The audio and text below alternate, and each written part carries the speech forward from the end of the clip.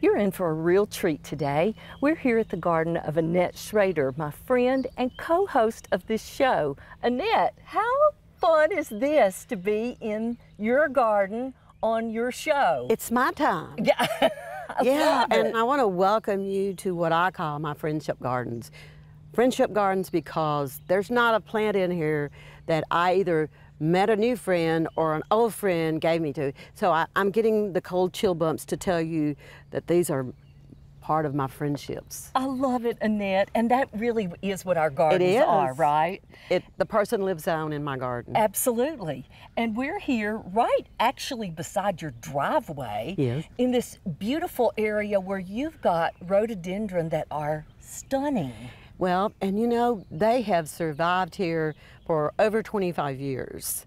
And I originally had 5, but things happen. But these 2 have survived, and some years I've had to water them, but I'm very proud of them because they came from a friend, the Murphy's Garden Center, and he's no longer with us. Well, you know, it's nice because we're in the middle of spring, and so you kind of get excited about early spring bloomers, and then you kind of start anticipating summer. Exactly. And mid to late spring things we kind of overlook sometimes. Right. Yeah, we're so excited when we see that first daffodil, yeah, or that snowdrop, or, you know, or that first crocus.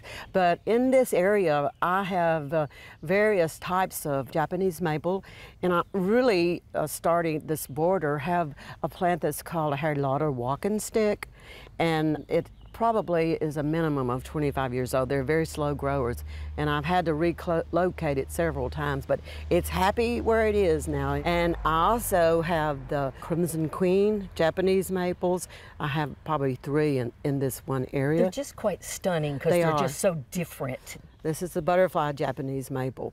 Some of these, you know, what happens over time, right? That we forget what the names are, but I've actually successfully grown several in containers that are in this border.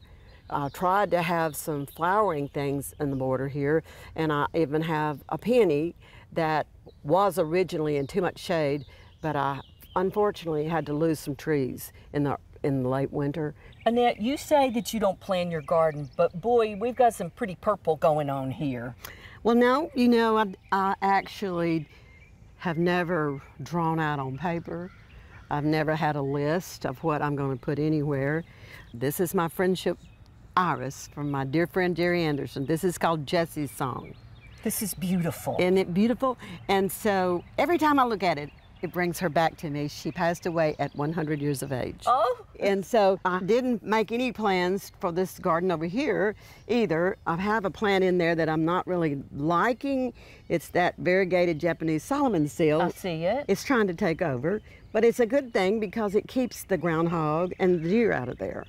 So it has a purpose. Exactly. I try to work with what I know some of these critters don't like. Yeah, but don't say never. Yeah. Yeah. And Annette, before we leave this area, talk to me about this, because this is stunning.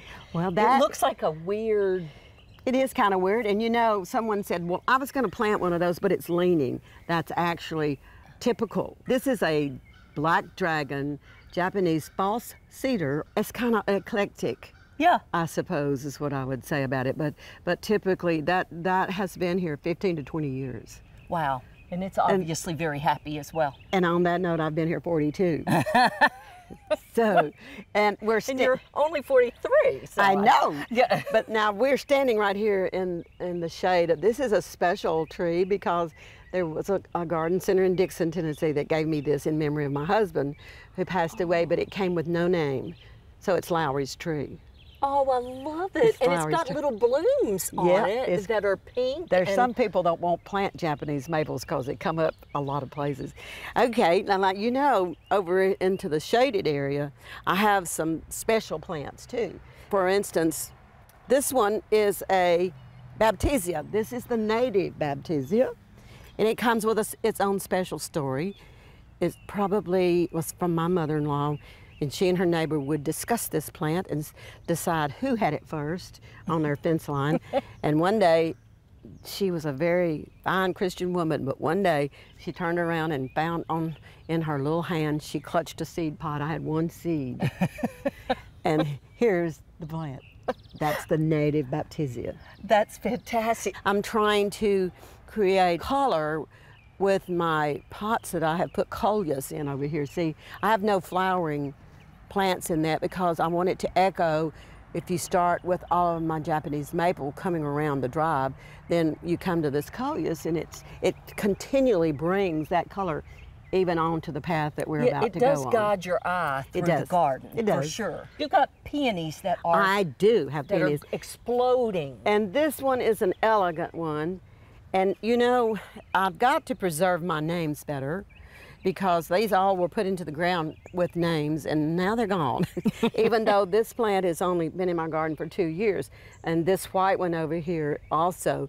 But then, of course, the pink ones back here, that's your traditional Sarah Bernhardt. Right. And the herbaceous one.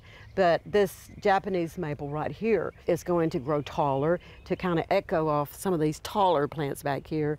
And it will also create me some shade here. So Annette, what other little surprises do you have hidden in this area of your garden? Well, I have what I consider to be a rare evergreen dogwood.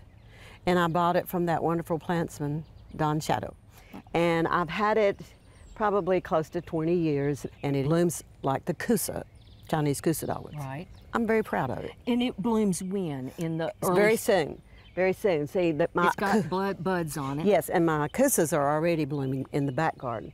And it'll make a little red fruit, too, when it's finished blooming. You know, it's kind of nice to have things that stagger in blooms. So as you finish enjoying something, you've got something else to anticipate. Yeah, and you know what I've really created other than a monster is I've created a garden that I want to focus. I have some older, well-matured, established trees and shrubs.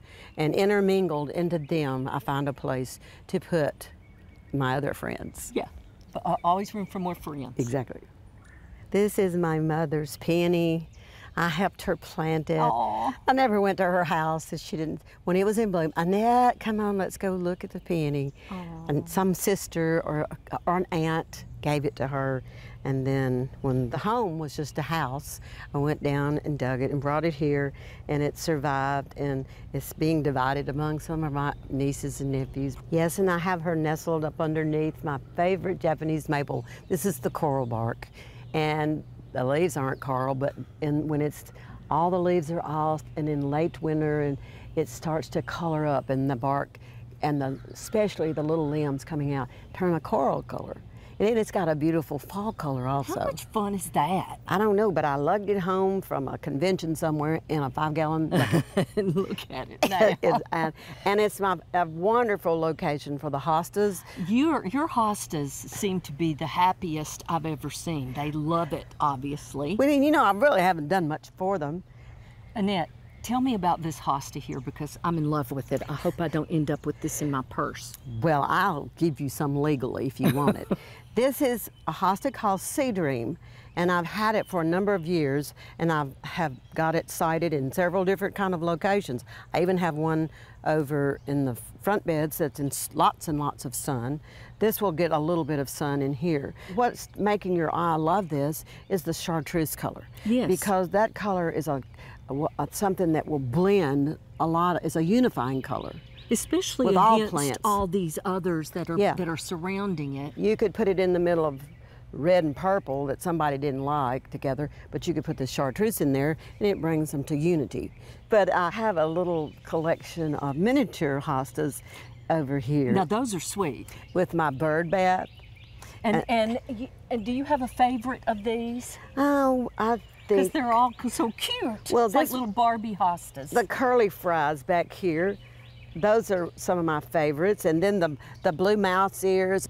They're just sweet. They are, and they're very hardy is I guess the word. This could be the most spectacular magnolia ever, and I'm from Mississippi. That's saying a lot. Okay, well you know that they say the right plant in the right place, and when I planted this is a Macrophylla big leaf magnolia. Some people call it the cucumber magnolia.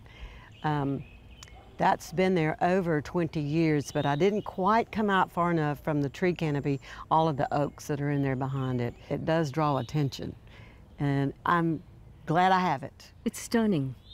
Annette, how can something so beautiful be so stressful? You know, they say in everyone's life a little rain must fall. Well, in every gardener's life, you might lose a tree falls. Before this happened, I had two beautiful trees, a black gum and a hickory nut tree. They died, and in January, a tree service came and cut them down. And I knew, and I kept trying to tell them, don't step in this spot, don't step in this, because you can't see them, but there's something very precious under here. Right. So I knew immediately that what had been a shade garden was going to be full sun. And if you were here at noon, you would see what I mean. So I looked at the direction of my sun coming up to the east behind us, the setting sun over here to the west, and I decided a pergola could be this is a wait and see game. This might work and it might not work. But the stumps, one stump is underneath the pergola there with that big pot of hosta sitting on it. That was the black gum tree. And so I positioned the top of it running north and south so it would produce me shade and running east to west in the afternoon. Some of my foundational plantings, my mahonias, which are not everyone's favorite, are my friend right now. I have some upright yews that are actually a full shade or a full sun plant. And my aucubas, my aucubas are going to survive it. I have the hydrangea over on the other side, and again I have aucuba over there. So what I'm having to do now is see what this summer is going to do for me. I've already, you can tell, this is not an old established in the front. I have purchased plants for the sun now. Right. And I have transplanted a lot of the hostas that were over into the front of this into pots, and I'm putting them in other places because a hosta likes a pot. And they like shade, and unfortunately when you lose trees like that, you just change their whole environment. Yeah, I had a vision this time. Right. I did plan this. You had to. I had to, and so I'm getting chill bumps. I had to know where I was going with this. Yeah. It wasn't grab a plant and plant it. Right. So in the back, I have a wonderful hosta that's monstrous. He's called Gray Ghost. I have a Victory. He's huge. And so I'm gonna watch this bed all summer. And when winter comes, I hope I can rest knowing that maybe I made the right decisions. And Annette, that's what I love about your garden, and thank you for this beautiful tour today, is that it is about friendship and sharing. And you have not only shared your plants with others, but you've shared your plants now with our viewers, and they're going to love it. So thank you for being our hostess today. It's my greatest desire to share what I know with those I may never see again. And that's been the blessing of the volunteer gardener for me. All of those garden paths that I've walked, and there's friends in every one of them. Absolutely. And thank you that and I had my time. We're friends. Thank you. For inspiring garden tours, growing tips, and garden projects, visit our website at volunteergardener.org or on YouTube at the Volunteer Gardener channel, and like us on Facebook.